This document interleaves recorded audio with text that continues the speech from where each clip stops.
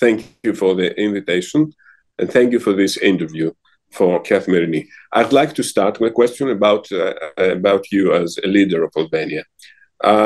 You seem to many, I would say, as somebody like a literary hero, somebody coming out of a novel from Milan Kundera, for example. You're a bold artist, rebelling against communism, then living in Paris, then returning back and becoming the most successful politician of your generation. So indeed, you are the most successful PM of Albania in living memory, the only one that has got re-elected 3 times, and Albania GDP per person and GDP overall has increased 50% in the last 10 years since you became a PM. So Albania never had it better, as Tony Blair might say, who's a friend of yours. A few years ago, you had said in an interview for The Guardian newspaper that your aim is to place your country in a safe zone from the curse of history. Have you succeeded? On September 10, it will be 10 years since you became Prime Minister. I'd like to tell us something you are proud of and something perhaps you might regret. Thank you for this charming introduction. But I would say, first of all, I don't feel a hero. And this is what really I sincerely think. And modesty is not my strength. So you have to believe me. I don't feel a hero. I have been born with some troublemaking spirit. I'm a very strange combination of Catholic grandmother, Orthodox grandfathers, then atheist parents, and then have been blessed to be able to live in 2 totally different worlds, isolated Albania, and now the free country that is trying to get things together. Yeah, I'm proud of many things we have succeeded to do, but the reason I keep going is that I'm not happy. I'm not satisfied. I am a very self-critical person, although it doesn't look like, but believe me, I am. And my harshest judge, or let's say the most harsh judge outside my house is myself. Then within my house, there is the harshest one, who is my wife. So I'm pretty safe to not kind of believe that I'm a hero, that I'm doing miracle, and so on and so forth. No, we have done a lot. We have started from a very bad place, and now we are in a better place, but there is still a lot to do. Many things to be done, certainly. Mr. Prime Minister, what a change in only 5 months regarding Albania and Greece. On March 21, you were in Zapion in Athens for the opening of your art exhibition alongside PM Mitsotakis and the then Foreign Secretary Nikos Dendias.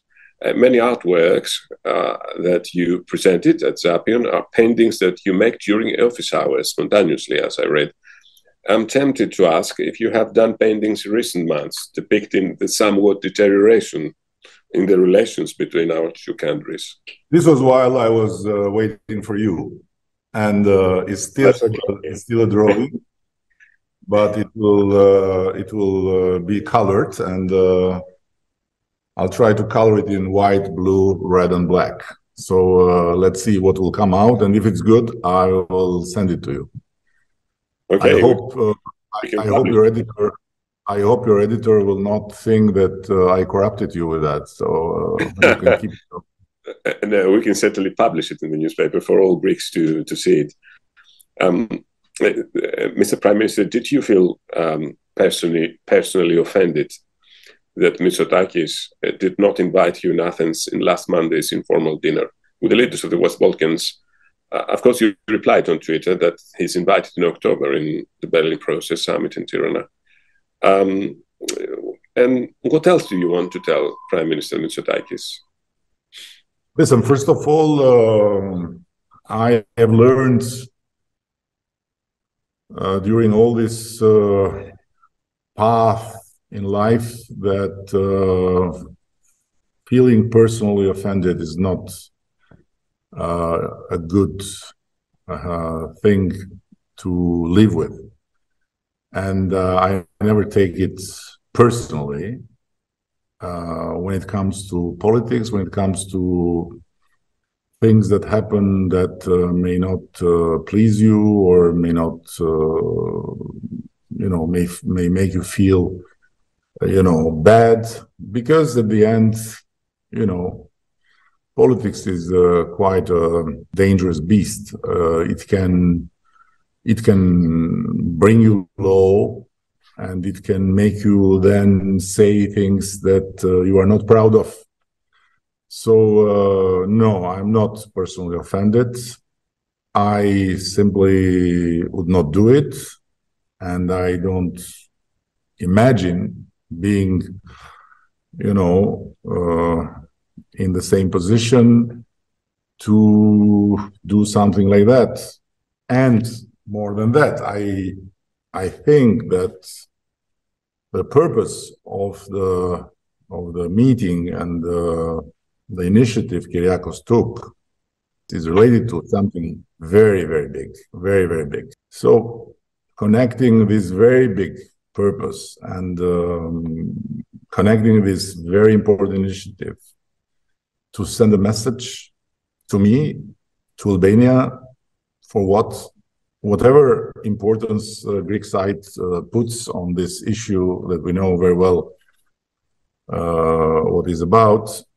It's not this the way, I guess, because I believe that especially when things that are unpleasant happen between friends have to face each other, to talk to each other, to try understand, to honor the friendship by being very, very open, and at the same time to never forget that they are friends. So Kyriakos was a friend that I like and I respect, and he's still a friend that I like and respect.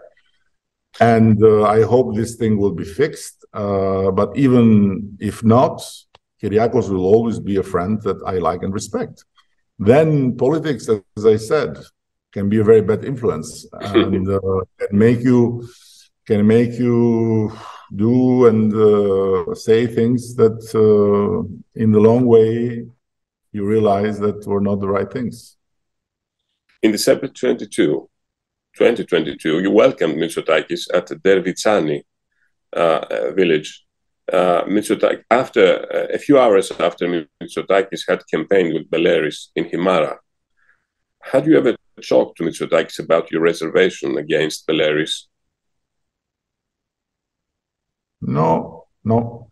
And I don't think he campaigned, really. I think he visited. And it was his... platform with Beleris. Yeah, but he can be with whomever he wants. I don't judge my friends based on that. And we were in Dervitsani, yes, and I was very happy to be with him.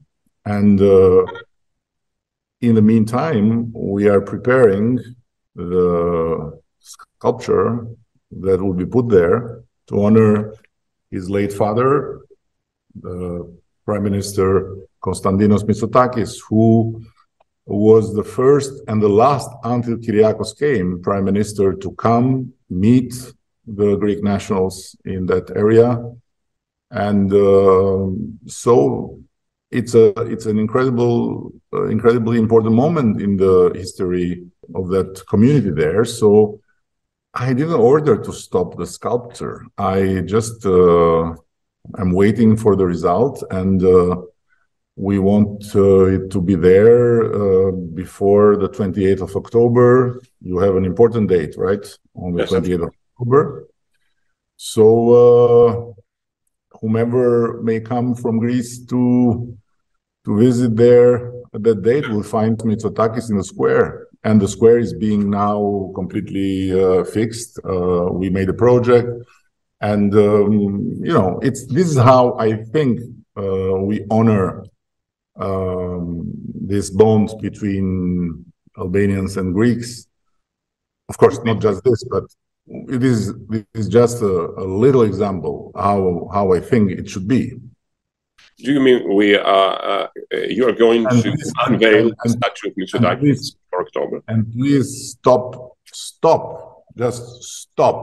You and whomever is writing about this exhibition to blame Kyriakos or Nikos for having been welcoming, because they welcomed an artist, they welcomed a nice moment for art, for culture. Absolutely. And, I've never written anything against the exhibition itself. Because I just, I can tell you to stop because you understand. You understand from my face that this is not addressed to you, but it's addressed to all of them, even some opposition guys that stood up.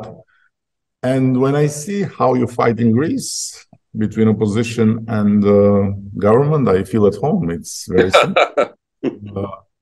But exactly. This is not a good idea to be mixed, because they didn't, in my view, they did nothing wrong. And on the contrary, the exhibition was beautiful, and because the space is amazing. And now it was a great gesture. It was a great gesture, a great exhibition. It was an honor for us to have your paintings and sculptures in Athens.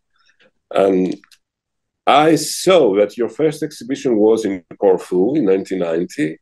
So on Wikipedia, was it correct? Corfu was the first place I landed as a free individual to travel, because before that I've traveled, but I've traveled not as a free individual. I've traveled as a national basketball team player when we had to play abroad in few occasions, and it was the only way to get out of the country. Mm-hmm. Then, before the regime collapsed, but after when this big thing happened with Albanians jumping on the walls of the foreign embassies to ask for political asylum, which was the first crack in the wall of the regime, they started to issue passports for traveling abroad to people that had relatives abroad. And my mother, who is from Vuno, Himara, by the way. Oh, Himara, yes. Had relatives in Corfu. So I went to Corfu, and I remember that when I arrived, our relatives welcomed us in their house, and I was asked what I wanted to do the day after, to go shopping, or to have ice cream, or to go to the beach. And it was very attractive to have an ice cream or to go shopping. But I said, I want to go in the library and I want to see a priest. And they were like, library? Okay, we understand, but a priest? I said, maybe you understand, maybe not. I want to see a library because it will be the first time in my life that I can see in a library, in a bookshop, all the authors that I can touch, I can take out of the shelves, I can look, and they are free. Because in Albania, mostly of them were not free. They were banned. So looking at Plato or at Socrates or at Aristotle or at Kant or at all the authors, Proust and Kafka and all this, just like free for me was a big event in my life. And then I said, I want to see a priest. I never saw a priest in my life because religion was forbidden in Albania. And I just wanted to see a priest, just to look into him, just to feel how a priest looks. And the added value was that the priest had a long beard, not longer than mine, but white as mine. And it was, you'll laugh now, but it's not a joke. It was the first beard I saw in my life, because until 1990, beard was forbidden in Albania. Oh, yeah. Yes, beard, long hairs were forbidden. Right. Mustache was a statement that only very, very unsuspected people could have, like old guys, writers, or in this end, or old heroes from the war, or old men in the villages, but not us, and not the young. So, and by the way, I'm gonna tell you, and this is not a joke, that, and this was because the influence of the Chinese Cultural Revolution, we had in the airport of Albania, which at that time had very few flights. Albania had few thousand of tourists, and they were all mostly Marxist-Leninist groups coming to have their holidays here. And in the airport was a barbershop. And every tourist that had a beard or had a beard or had long hairs had to go to the barbershop to take off the beard and to take off their. So Karl Marx couldn't enter Marxist Albania without shaving well and cutting his hairs. So this is why I was in Corfu. And then, yes, I bought some paint, I bought some paper, and I started to do paintings at the balcony of this beautiful house of our relatives. And then I got in contact with someone that I never met again, an artist painter from Corfu named Spiros Surginos. And he liked, and then he said, why we don't do an exhibition? And I said, wow, fantastic.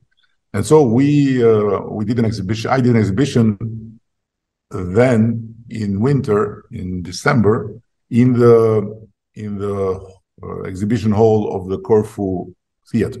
And this was my first exhibition abroad. First exhibition, right. Very, very, very interesting story. So let's get to the thorny issue, which is the Baleri issues. My first question about this affair is, why did you choose to attack personally a mayoral candidate? You told about him, you called him illiterate, a scum, an ugly face that would scare. There's the seal of the unwanted. So you are, of course, the PM, and taking into consideration your institutional role and position, was your intervention something like tantamount to a call to the institutions, police or judiciary, to single out or to target this candidate? Okay, thank you for the question. First of all, as I said, sometimes in politics, you may say things you are not proud of. Then, and in this campaign, yes, I said some things that I don't really feel well, but I don't feel well because then this was related to what happened, which has no relation. The reason why I was harsh on him was because he made some very, very unacceptable statements.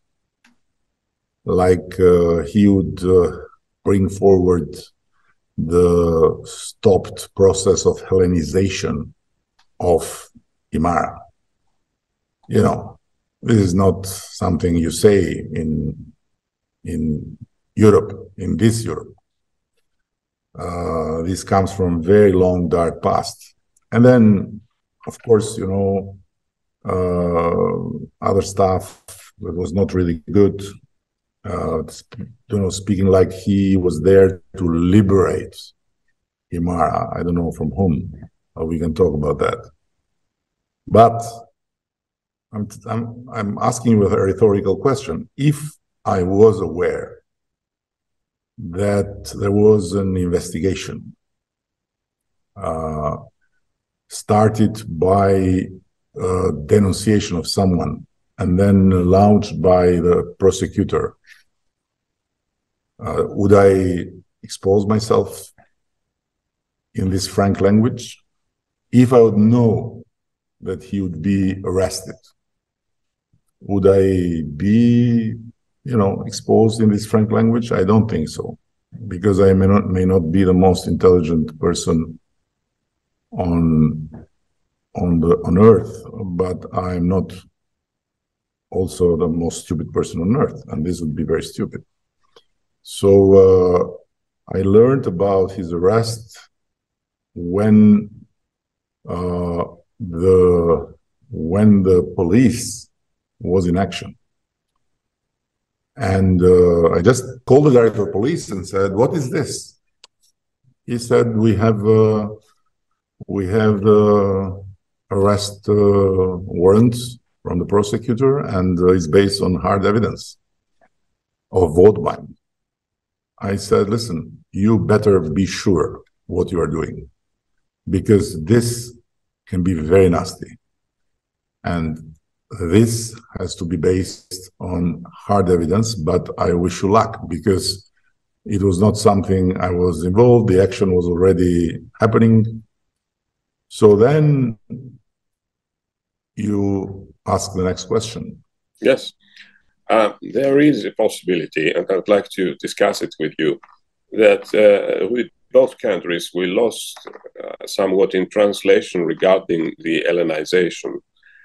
Friends of Belarus and other people in Greece, they insist that he never talked about Hellenization. He talked about, in Greek, Hellenismos is the Hellenes, the Greeks. He told to the people there that his victory would be good for Hellenismos, for the people living in Himara. Hellenismos is the people who are living in Canada, in Australia, and everywhere. Ex-Hellenismos means Hellenization. This ex-Hellenismos, ex-Hellenismos. So I saw a documentary on Top Channel of Albania with English subtitles, where the journalist said that Belarus gave an interview to a Greek website, Protothema, where he called for ex-Hellenismo, for Hellenization, but he never called for that. In the interview, he was calling for Hellenismos to be better with him as mayor. And perhaps there is this difference in translation. Listen, listen, at the end, it's not just this. And overall, whatever the guy represents, which is the totally different view of the world with me and with us, because we were opposing each other in the campaign, has nothing to do with what happened. This I can guarantee you, and I have my word, and I can give you a lot of reasons why you have to believe my word. So beyond the politics of it, and beyond not just this, it's not a word, it's a whole activity, it's a whole many things. But it does, until there, we are in politics. So this is politics. But what happened next is not politics. It's rule of law, and it has to do with our institutions, and we can discuss about that, yes, because I know you think the contrary, and we have to face facts.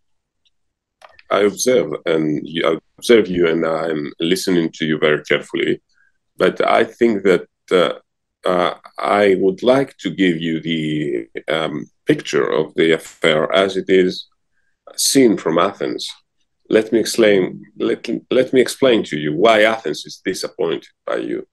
So we all accept that you are a leader of reforms. Your judicial reforms are impressive, especially the vetting process. Only a few countries have dared to do something like that. But still, the problem in the court seems persistent. According to my sources in Athens, the handling of Belarus affair by Albania's institutions threaten Albania's reputation in the EU because, for three reasons. First, we know that Belarus was not arrested at the scene of the alleged crime.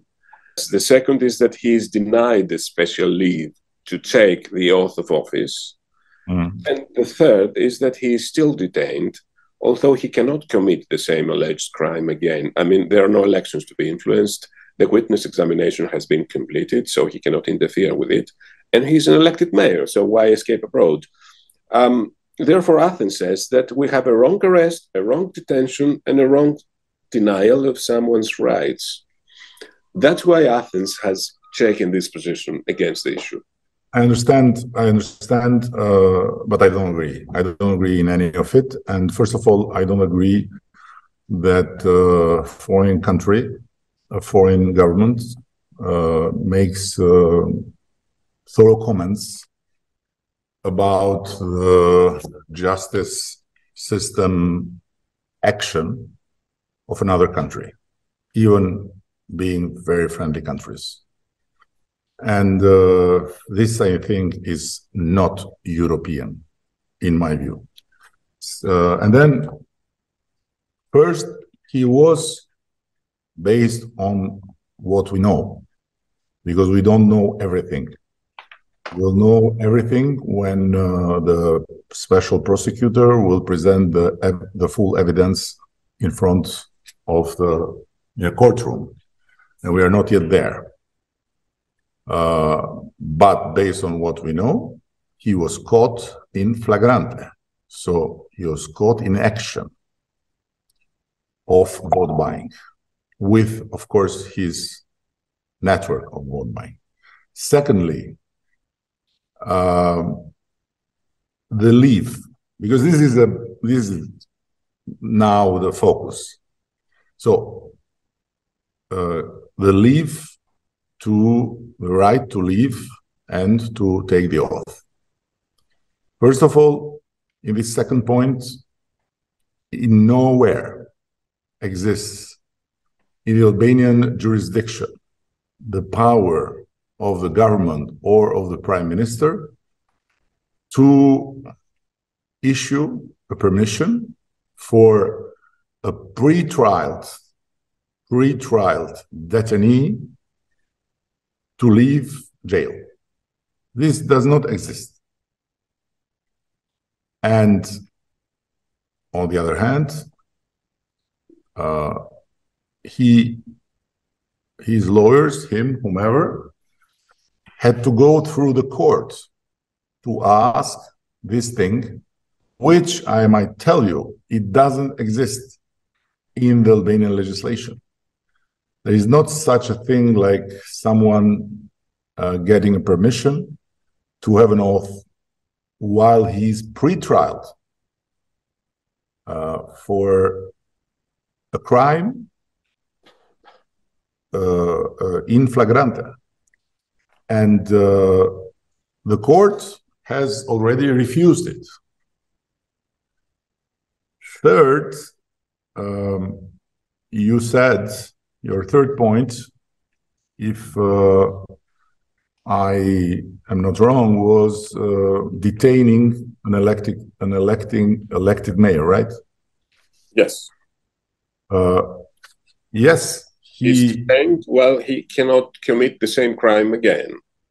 Yes, but the point is that based on what we can understand from what has happened in terms of the process, he is detained because in 3 levels of the judiciary of the Republic of Albania, first appeal and then the High Court, he couldn't get released.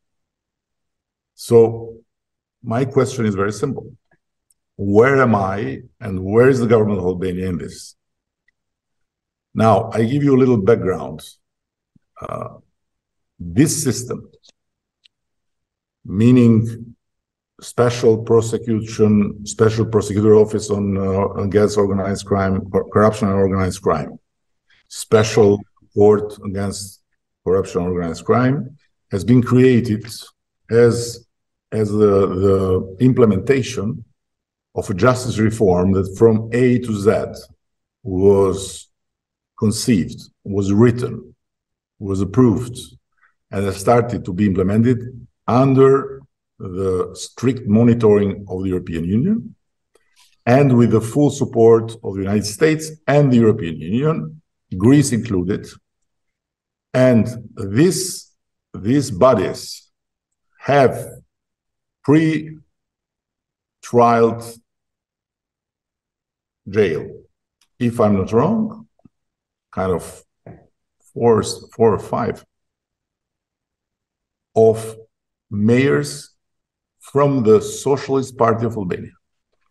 3 days before the campaign started, a mayor of the Socialist Party of Albania, who was the candidate, was arrested and pre-trialed. And I'm not sure that yet since then he has been indicted in front of the court. They were incumbent mayors. They were already mayors. Incumbent, yeah, but incumbent. But I'm saying I'm saying all this. They were tried for crimes they did during their tenure as mayors. No. But I'm saying you all this because I want you to realize that these structures are completely independent from every influence and from every possible interference of myself and the government. And this is a commitment we have made. And I trust if you find a single comment, if you find a single comment of mine, I'm the Prime Minister of Albania. I'm not the Prime Minister of Greece. I'm the Prime Minister of Albania, and I have never commented on actions of these new institutions. And this does not mean that I'm happy with all the actions or that I have not some ideas of mine about one action or the other. So I've said to my party, I've said to the people, this will be painful. This will not be perfect. We are building from scratch a judiciary in Albania that never existed before, never before in the Albanian history, not just in this part of history, but since we have an Albanian state, there is no case where one person related to the power, being monarchy, being communist dictatorship, being a democratically elected government, has gone to jail. No one. There is not one case. Today, we have, I don't know, I've lost the count, and we'll keep going so. Now, is it perfect? Nothing is perfect, and this is not perfect. Do I have some concerns, or do I have my own opinion, which may differ in one way or the other, in one case or the other? Maybe. But this is what we have to do. We have to endure the pain, we have to endure the imperfection, and we have to keep going, because this is a moment in history that we are trying something we never tried. And when was tried, not like this, but in a much minor way, it was just watered down, because, it's not easy to have an independent judiciary in a country where we are all cousins. If we dig, we are all cousins. So, you know something about it, because although Greece is bigger, still, we are the same people. We have same tribal connections. Family is important. Cousins are important. Neighbors are important. People that know people are important. But, we have to build it. And I brought this to you as a background of our conversation because, until now, there are other people in this country that have done terrible things. They are not from a party. They are not from who is today in government, and they are still untouched. We have to wait. We have to be patient. We have to see. So it's a build-up. Do you think that there is a different place, and it should be a different justice, and should be a different treatment for someone who is Greek national? Yes. Yes, at all. But who is an Albanian citizen and who has to obey to the law and who has to go through the same thing. So, this is my answer. There is no, and I know that facts sometimes are not enough. Okay, because when someone he's fixed on an idea, he keeps going. But there is one thing I have to underline. And I think our civilization, the world we believe in, has solved it since Rome. It's the burden of the accuser to give the proofs and not of the accused. Now, I'm being accused, and it's not my burden to bring the proofs. I try to bring arguments, but I have not seen any proof that would somehow support the arguments that this is Edi Rama that is doing this, and he's standing stubborn, and he's standing, unwavering because he's this and he's that. There have been comments in Greece that I regret. That even he's the tail of Erdogan, and he is doing Erdogan. Listen, this is too much, and it doesn't honor Greece. It doesn't honor Greek journalism. It doesn't honor Greek politics. And I would ask you about President Erdogan. This is you ask me, but it's a free talk, and then of course you'll do your job to edit, and then you'll publish. But now I'm talking to you, okay? So yes, absolutely, we talk together right now. I have another two questions about especially Belarus, and one of them is that in Athens, the Greek government has pointed out that the Belarus is the only one that is held for this specific crime in Albania. I mean, the punishment is disproportionate for almost 300 euros. There were another 31 incidents of bribing in the same day, in the same election day in May, but everybody is free.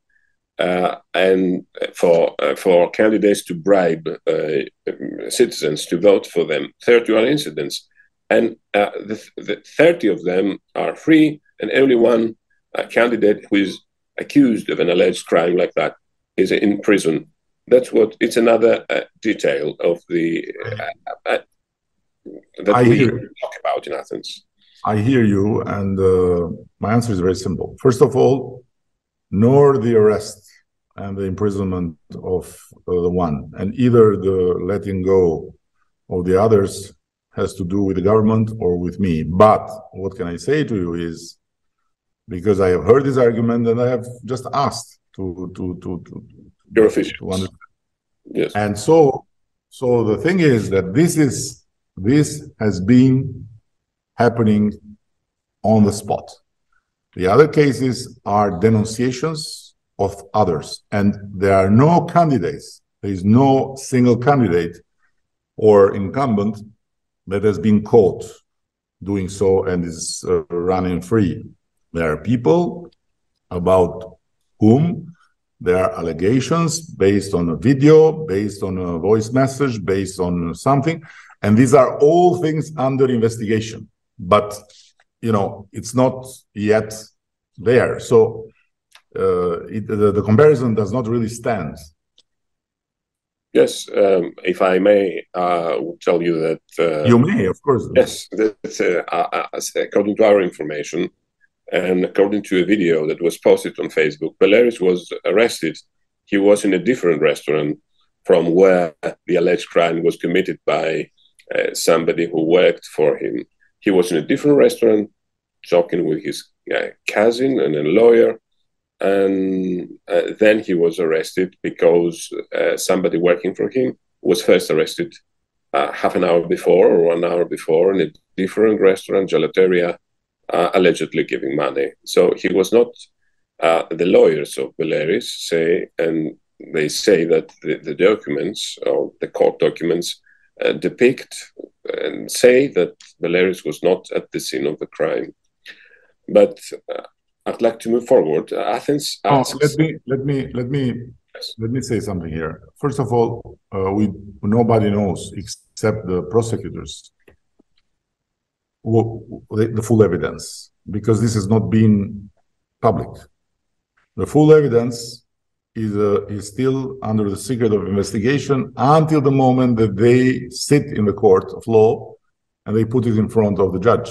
So when this will happen, then this is a public knowledge thing, And everyone then can judge if there's all of it, or if there's part of it, or if it's good, or if it's bad, which I don't know, sir. I don't know. I just respond based on what I know.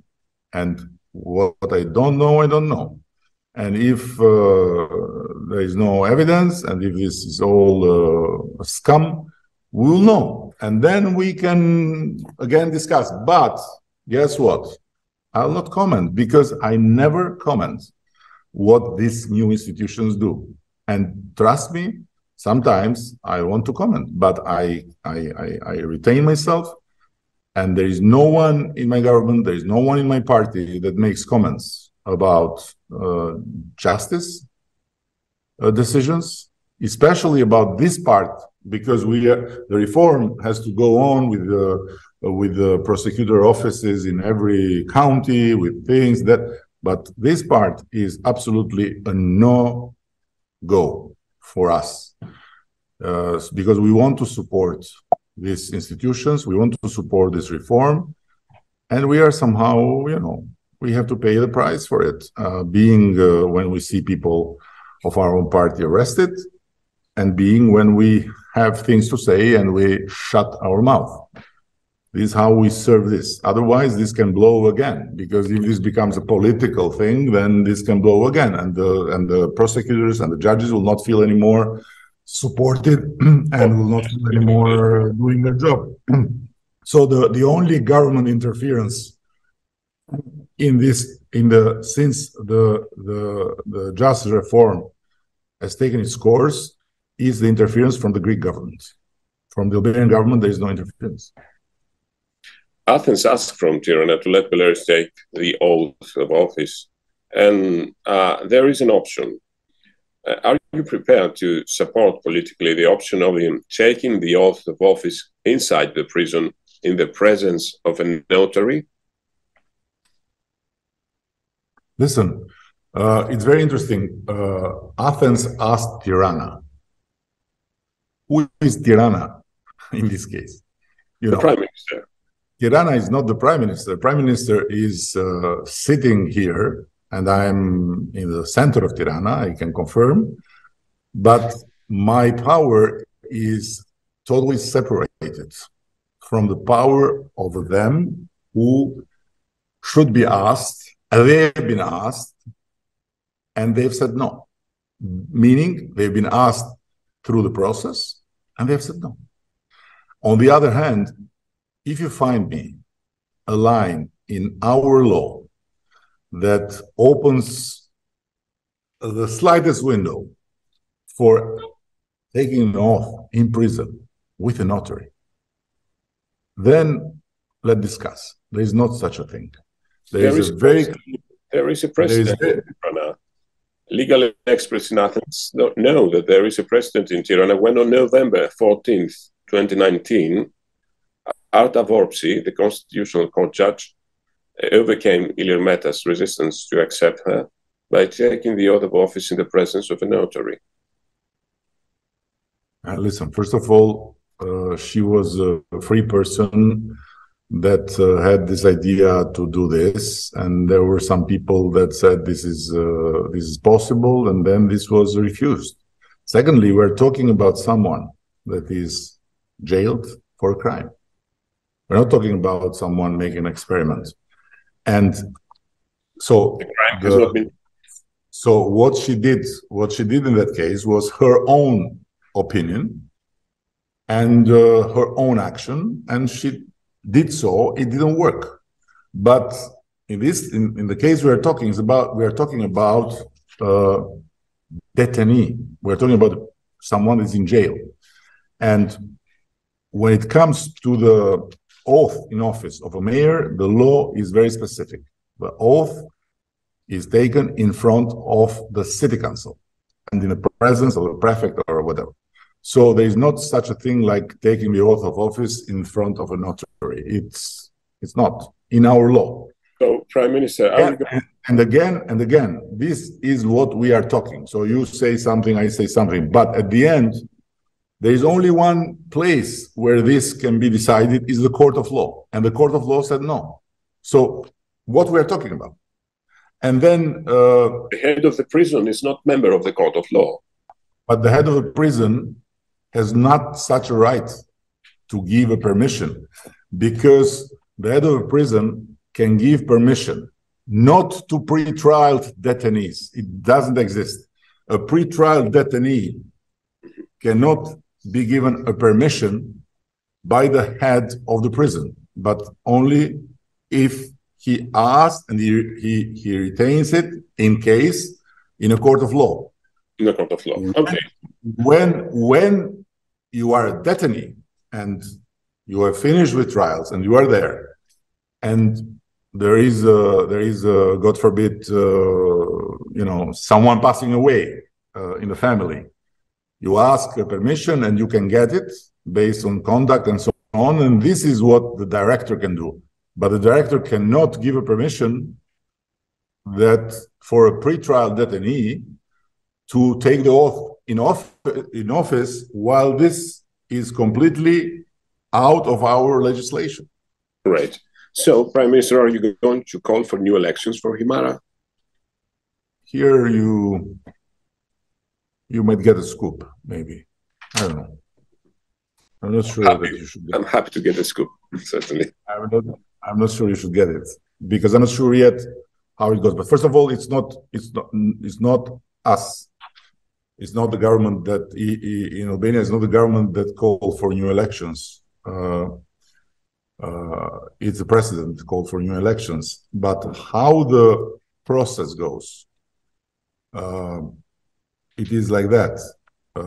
If in our law, if someone that is elected does not show up for the oath for whatever reason, it's not defined, but does not show up for the oath in 90 days, then it's up to the government to take care by discharging the person and by putting their caretaker until new elections happen and the new elections are declared by the president. I've asked my lawyers to prepare an argument, and I don't know what their argument will be, but I think that this case is such particular. There is no precedent for it. There is no, because nobody, when they made the law, thought about this situation. So my instinct or my natural reaction is that we maybe have to wait for the trial. So to not until he is proven guilty or not guilty.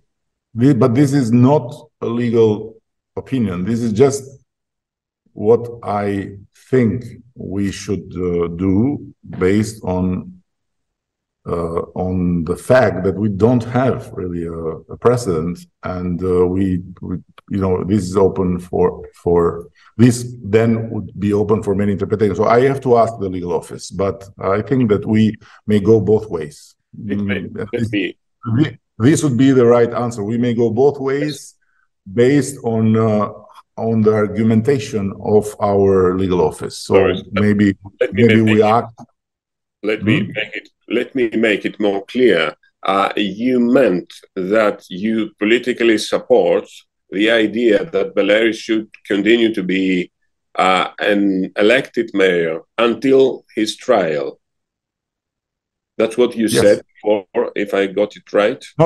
It's not even politically. It's just because in this table you have to make decisions. Yes. In your table you have to comment decisions. Excellent.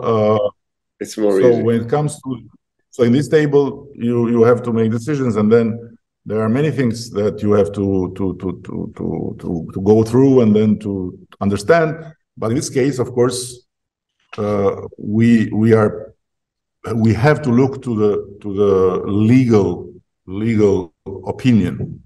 So that's the. And I think that there is a possibility that we don't act until the court will decide. So in this case, we give to everyone the chance to look into it until the end, if it's possible. If legally this is not possible, then we have to discharge him. It can go both ways. And when are you going to decide about that? No, we are, and I know that there is another thing being interpreted when the counting starts. The counting starts. Okay, so what you take like the day to count, and I see now that because these guys ran to come to Himara to make the most unique protest in the history of Europe. Some guys elected in another country coming to protest here against the authorities of this country is unique. You know, it's like... It's not unique, Mr. Prime Minister. They did the same in Constantinople for Imamoglu. Kostas Bakoyannis, the mayor of Athens, went to Constantinople, Istanbul, to protest in support for Ekrem Imamoglu, the mayor of this is something... No. This is something else. This is something else. It's not the same thing. But anyhow, you know, maybe it comes from ancient Greece. I don't know. Maybe you know better. I don't know. But maybe it's a genuinely Greek thing. I'm not accustomed to it. But what I want to say is that the counting now we are even not being in the same page for the counting. So we'll let it go. So we will not enter in the counting. So we'll let it go, and then we'll take our decision. It can go both ways. It can go both. Well, I read on your biographical details, and you told me before first that your mother is from Vuno, a village in Himara region. Do you feel a native of Himara a bit? A native of Himara? Yes, you personally. Listen, in Albania, I don't know if in Greece you have this say that a man is always coming from the village of his wife. Yes, it is said in Greece. You have it, yes. So I was born in Tirana. My wife was born in Tirana, so I feel native of Tirana. But yes, I have a very, very strong bond with Himara, with Vuno, and Very strong bond. Very strong bond, very, very strong bond. So and, it's an opportunity. My mother was a very typical Vuniotia, and for Vuno, there is a say, you know, their normal fever is 38. So I love it. You said Vuniotisa. You know Greek? No, I don't know Greek. My brother knows more. He learned some when he was in Corfu. And I really regret that I am not able to speak this language, because to me, it sounds a beautiful language, and then it's the language of great people. Right. So, as you feel strongly about Himara, do you have any message for the Greek minority living in Himara to give in this interview? I have no message to give to them. I think that whomever in Himara or in all the Greek minority living wherever, they know very well that if they are not poisoned by politics, they know very well that they live in this country totally equal with Albanians, with the good and the bad, with the problems and the good things. So I don't know yet, maybe you can help me, a single problem that you can find for the Greeks here, and it's just for the Greeks. I don't know a single one. If you tell me one, yes, I told you. I didn't know too, but I was told that there is still a problem regarding the property rights of citizens of Himara, and it is said in Athens. It is said that property titles are given to citizens of Himara only if they have already agreed to sell them to big strategic investors. So in the 10 years you governed Albania, and 3 years after the parliament approved the new law on properties, Um, do you know perhaps how many ownership titles have been given to Himara residents without these residents having sold them immediately? These properties to investors. First of all, this is a total spin, because the property titles history of Albania is very painful, very painful. We had to go through the hell of full nationalization, and then we had to go through the purgatory of the so-called transition, where the property titles were the first big victim, a big mess in every kilometer square of the country. So I'm telling you that we have still issues, big issues in the north, huge properties, where there are needs for development, there are needs for getting funds, there are needs for getting subsidies, and they cannot register still today. And that's why we had to pass this law first. Second, it's, to say that they are recognize their property only after they make the deals with whomever. This is a total, this is not logic, because there is no deal that you can make with institutions. There is no permission you can get if you don't have the titles. So you need to have the titles. And I've heard this piece of bread story, and this is crazy. You know how much the land is sold in Himara, and it's the people they're selling, and they sell the land based on papers they have, or based on some very old papers that are, of communist time, that are like not even titles of property, but they are owners and they sell. And we have today, I'm telling you, in Himara, a situation where property is sold much higher than in a lot of parts of Corfu. I was told by someone that is working there and is building there. He's not from Himara. He said to me, I have bought the properties 3 times because I didn't want anyone to be like I was left aside. And they have problems with each other because of the overlapping, because different papers, because different. And I bought them 3 times, he said. And secondly, he said, and he showed me, I'm now working to buy a property in Corfu, and it's 10 times less than what I bought in Himara, 1 time. So in Himara today, the average price, guess how much it is? 400 euro, 500 euro, meter square. I'm talking about where the beach is. I'm not talking about the mountains, right? So it can go to 1,000 sometimes, and it's quite a good transaction in parentheses, because it's mostly not a transparent transaction. So a lot of money goes to people without being declared rightly, and this is the problem we don't have in Himara only. We have everywhere. So it's we have made a major cleanup of the titles of property, but still there is a lot to do, because there is a lot of bad things have happened in the past. Yes. Before. Let me tell you another thing. The titles of properties given to the Greek minority during my tenure are countless.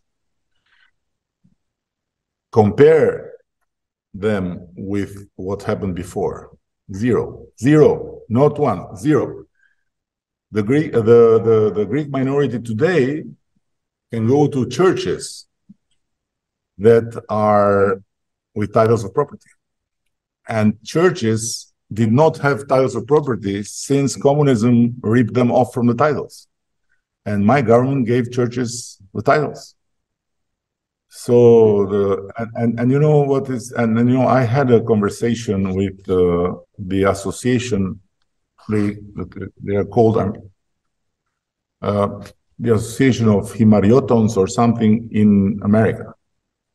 They were very vocal because they have their roots in Himara. They are well organized and so on, and they were very vocal, and they were very strongly opposing me based on words.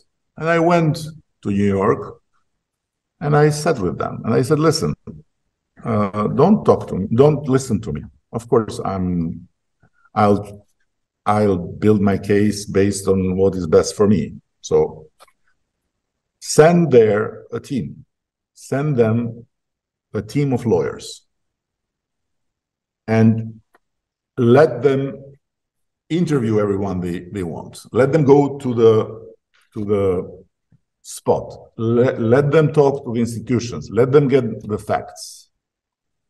And then if what you say is as you say it and is not as I say it, I'm ready to be punished. I mean, punished in a way like the biggest liar. And one of the guys, a very wise guy, said to me, listen, I never thought that I would meet and break bread with Edi Rama. This is already something huge. And now I'm telling you, if you are manipulating us, I'll be after you all your life. In the Greek way, of course, not in the terrorist way. And but if you are telling me the truth, you'll be my friend for life. And we are friends for life today. Right. So facts and be careful. I'm not saying this is all like I would say water of roses. I'm not saying that they have no problems. I'm not saying that, but I'm telling you the problems of property in all the shores of Albania, from up in Shkodra to down in Konispol, are the same.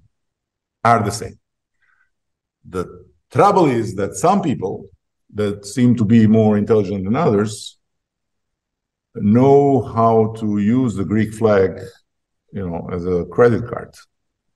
Know to use the Greek flag as a way to fuel poison, and know to use also their very petty interests by using the Greek flag. It's something every people do, but for Albanians, they do it by using the Socialist Party flag or the Democratic Party flag or other party flags, because they cannot claim that they are a minority here being devastated, or a member of minority being ripped off. When it comes to some people in the Greek minority, they are very good in manipulating Athens, and Athens is not good in understanding that the best chance they have for improving the relations and improving the life of Greek minority is not a Greek. It's just me, and it's me not because I am, I'm working for Greeks. I'm working for everyone, and I think that the Greeks in Albania are a treasure, and we have to treasure their presence. That's it. But as there are some Albanians that I'm not really happy to share with them the same blood. There are some Greeks that really, you should not be very proud of sharing the same blood. You talk about manipulation. The story that members of the government have been supporting special interests in Himara is also a manipulation, and I refer to the story of Artan Gatsi, the husband of the Foreign Secretary Olta Chaska, who is the owner of HGTCC Hotel Management. And it has been designated as a strategic investor. It has been a whole talk in the parliament and in the Supreme Court, I think. And what's your comment on that? Because it has been referred as a way of the government to support some special interests. Listen, if talks in parliament would be proofs, then you should not talk to me. You should just inform the police where I am, and you should keep me here until police come. So I don't say that you support this, and I don't. I don't think if it is.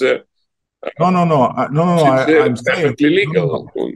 I'm saying if the talks in parliament become a reason to go after people, you should come after me, because I'm the most dangerous, the most crooked, the most bad guy based on the talks in parliament.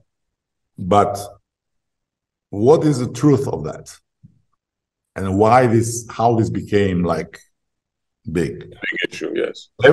I'm telling you, and what is at the end the strategic investing? The strategic investing is a tool to simply guarantee, and guarantee not by money, but simply guarantee by some incentives, investors in strategic sectors.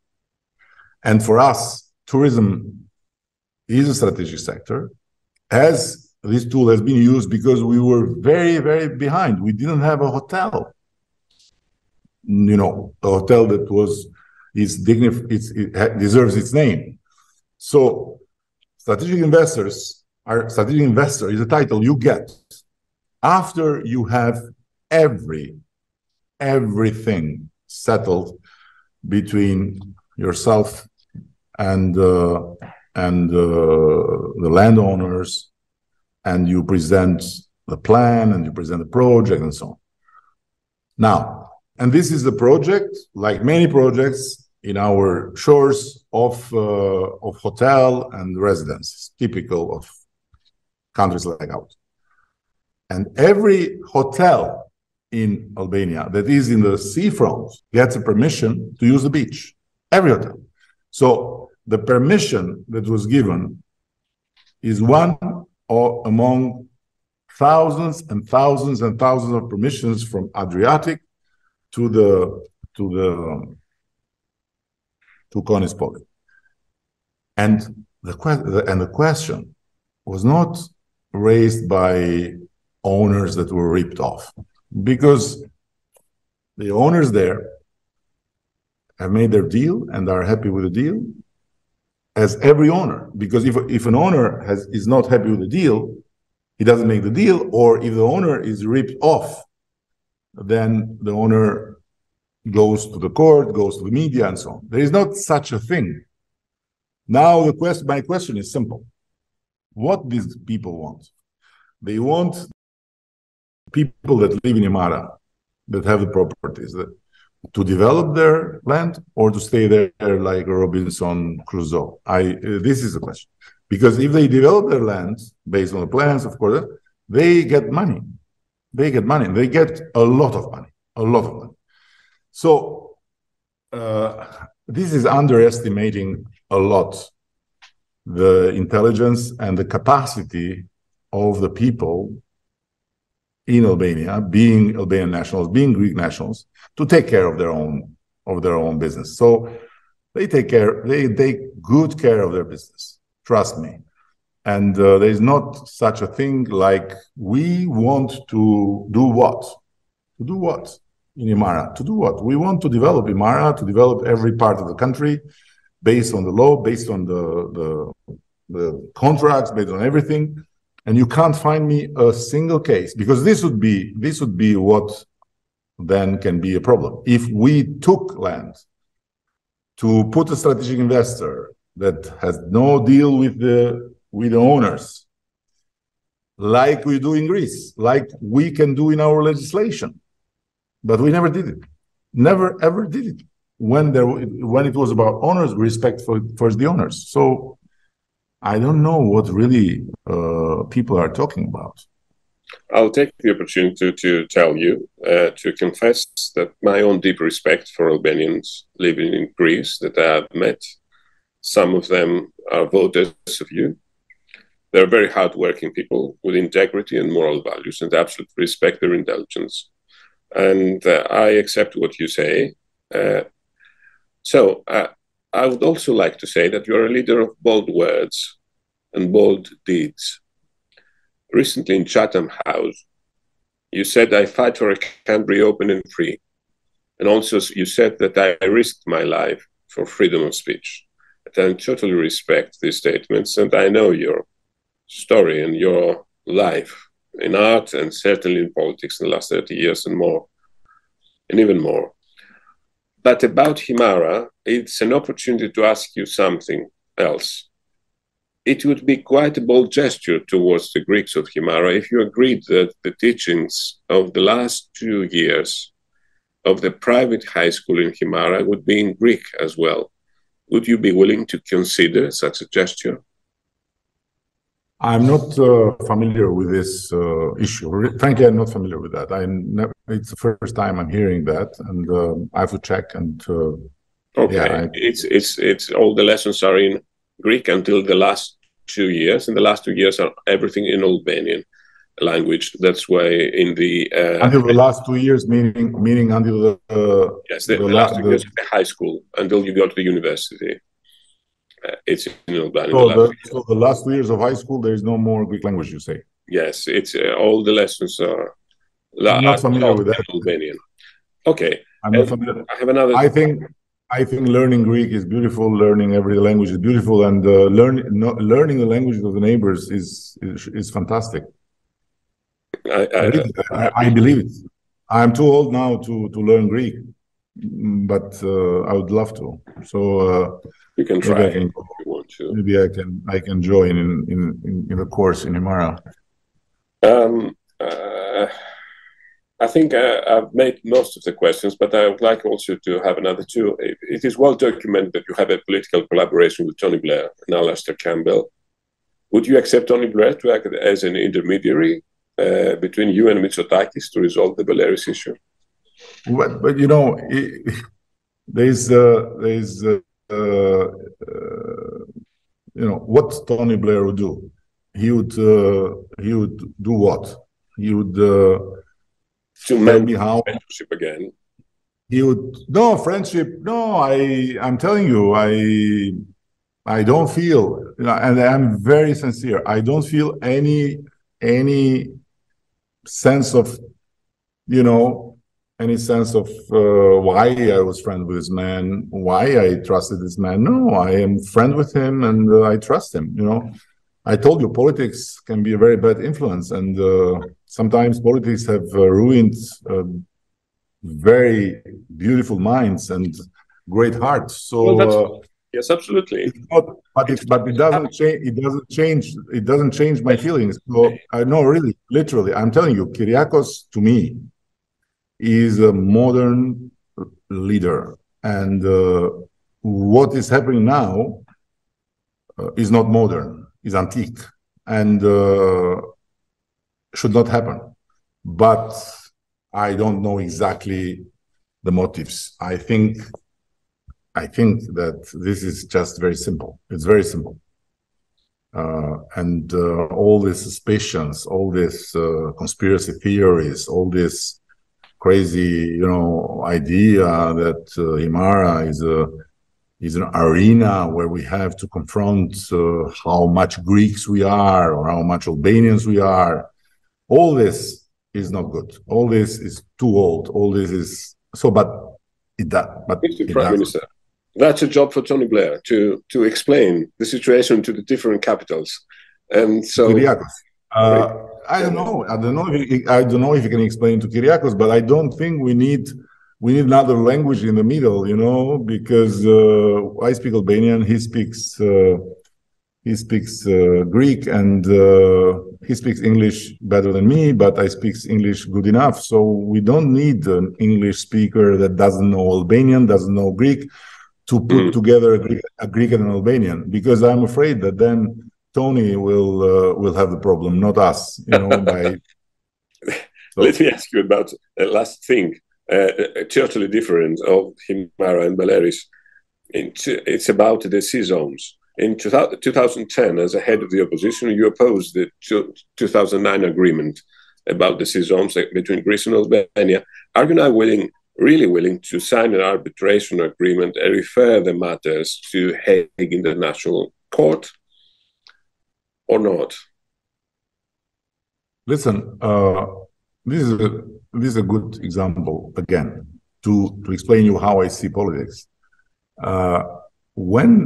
When this agreement was made between my predecessor and was signed between my predecessor and I think it was Karamanlis, yes, government, and Dora signed it with my beloved opponent. I had no clue because this was nobody had a clue. You know, it came out this news and. Well, everyone was okay, you know, just like there's an agreement between Greece and Albania. What's wrong? But then some people from civil society, and namely former high military guy, started to write things that were disturbing. And then, you know, when there is a reason to jump against the Albanians in Greece, you find a lot of people that would do it. And in Albania, the same. Against Greeks, you find a lot of people. So the thing got very, very, very poisoned and very inflated. And my people in the party were saying, this is a good occasion, we have to... I said, no, you know, because this is too easy. You know, if we start opening a political fight here, what are we going to say? What are you going to do? But in the same time, the arguments were very concerning. So I said, listen, the only thing we can do, send it to the Constitutional Court. And the Constitutional Court, by the way, at that time, had always results that were very balanced, or mostly majority on the other side. So I said, it's a balanced court. They are reasonable people, so they have to enter deep in this because sea agreements are not easy, and there are not many people that know about sea agreements because it's a niche in the world of judicial. Yes, legal matters. So we sent it to the Constitutional Court, and the Constitutional Court had a 9-0. 9-0. It was very 9-0 against it. Against, yes. So, and this remained an issue. And when I became prime minister, I started talking. And I remember I had my first discussion because I was asked to what I thought about it from Samaras. And then when we had our discussions with Alexis, I said to him, why to not go to the International Court? And because this is something where, you know, our countries, and in this we are similar. You may be in the European Union, we are candidates. You are ahead of us because history was more generous with you than with us. So you had the EU before us a long time. But in this, we are the same still. We produce more history than we can digest. And when it comes to this thing, of course, you will be immediately a potential traitor, being on the Greek side or being on the Albanian side, because both sides would be accused for treason, while cannot be a consensual treason on both sides. One has to be the traitor, one has to be the perpetrator, no? So I said, no. So Alexis was quite cold about it. We started to have negotiations after negotiations about it. We reached in a good place, I must say. But then the poetry of Syriza, the prose of Syriza ended, and so we restarted. And I'm very, very, very, very satisfied that we reached this agreement that we better leave it to the International Court. And I mean, you have reached already an agreement with the Greek side?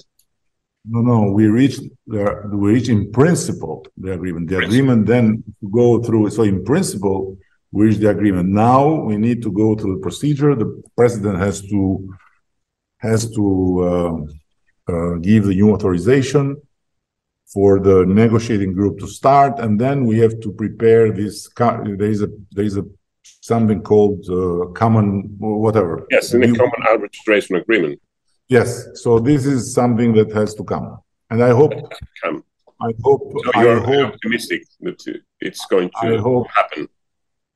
I hope that some suspicious voices. No, you know the voices. You know the suspicious voices that say that Edi Rama prefers the strategic friendship of President Erdogan, and President Erdogan does not want an agreement between Greece and Albania, because such agreement will be used as a blueprint for a future agreement in the Aegean between Greece and Turkey. It is another conspiracy theory. This is a big conspiracy theory. First of all, because when I went against the agreement to the court, I never met President Erdogan, and I had no relation with anyone in Turkey because we were in opposition. First, second, yes, we have a strategic agreement with President Erdogan, but I don't think that we have to choose between President Erdogan or Kyriakos Mitsotakis, between Greece and Turkey. We want both. We love both. The fact that we don't like much each other should not be a problem for us to like both of you.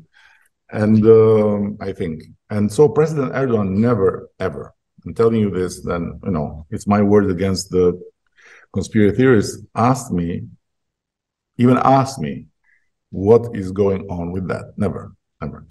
He doesn't need Albania to make his fight, I guess. So, and as we are speaking about President Erdogan, I'm telling you, my feeling is that President Erdogan is not an anti-Greek. President Erdogan is someone that you know very well,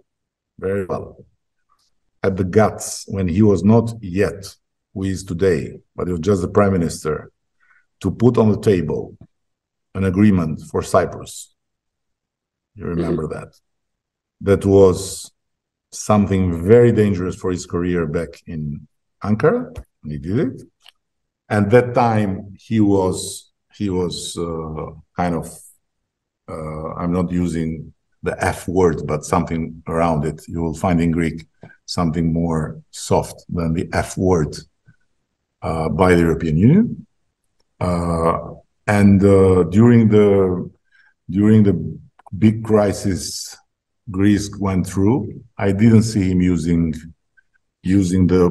the opportunity to add to it some more, because if he would like to destroy Greece, or if he's in his mind to destroy Greece, he would have used that moment to make it more painful with refugees and stuff, and that he didn't do it. So I never saw him like a person that has any bad feelings about Greece and Greek people. Of course, he has his own opinion about this situation, this sea thing, and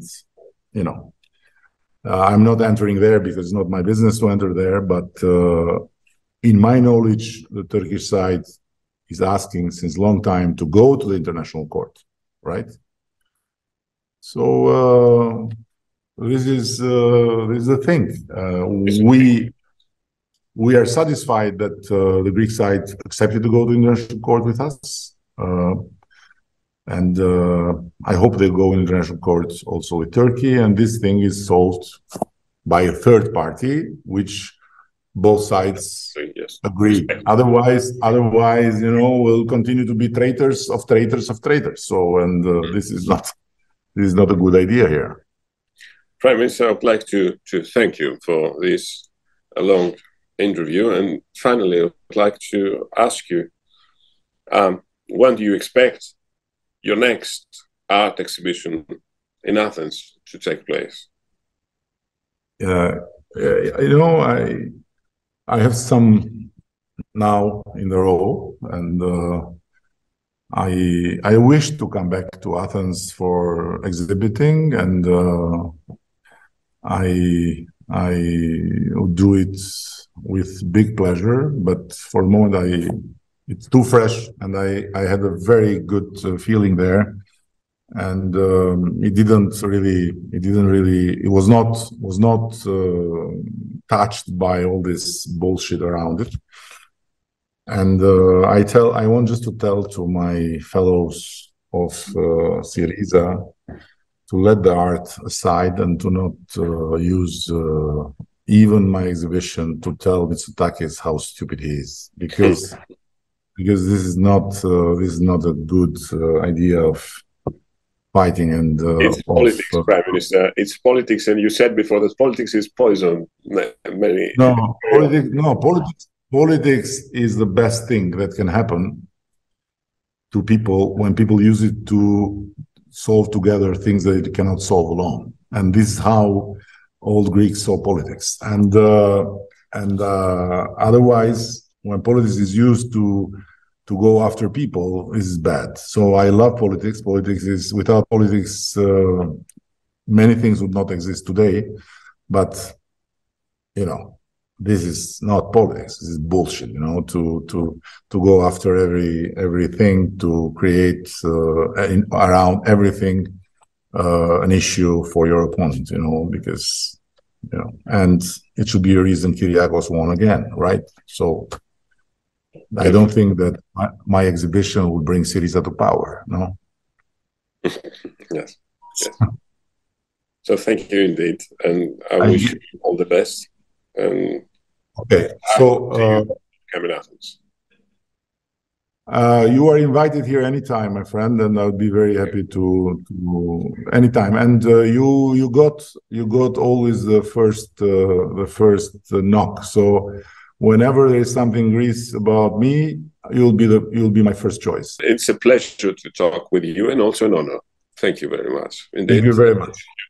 Thank you. Bye-bye. Thank you.